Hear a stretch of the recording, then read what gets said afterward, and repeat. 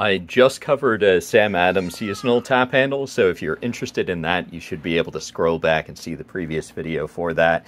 This particular one is another seasonal tap handle, so this one is from Sierra Nevada, and you do have, or specialty or seasonal or whatever you would call it, and you do have the little inserts up there at the top so you can switch it out for the appropriate beer.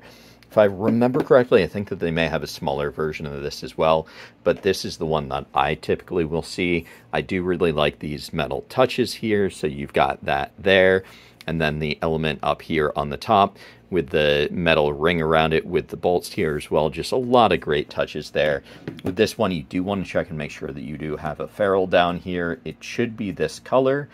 If it's something where you pick one up and it doesn't have the right ferrule, you can also use another color there. And then another thing as well that I did want to call out for these ones is that it is worth noting that these will sometimes be slightly irregularly cut. So I'll show you what that's like. So if you see right here, you'll see that it has kind of like the edges like that.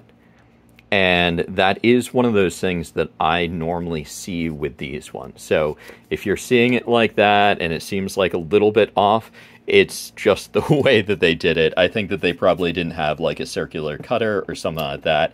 So they were trying to do their best to get something that would fit appropriately or well enough within that space. So it is common to see that. Did want to just call that out. But with that insert, you can switch it up so that you've got the different beers. So you'll see stout there, and then pale ale and porter.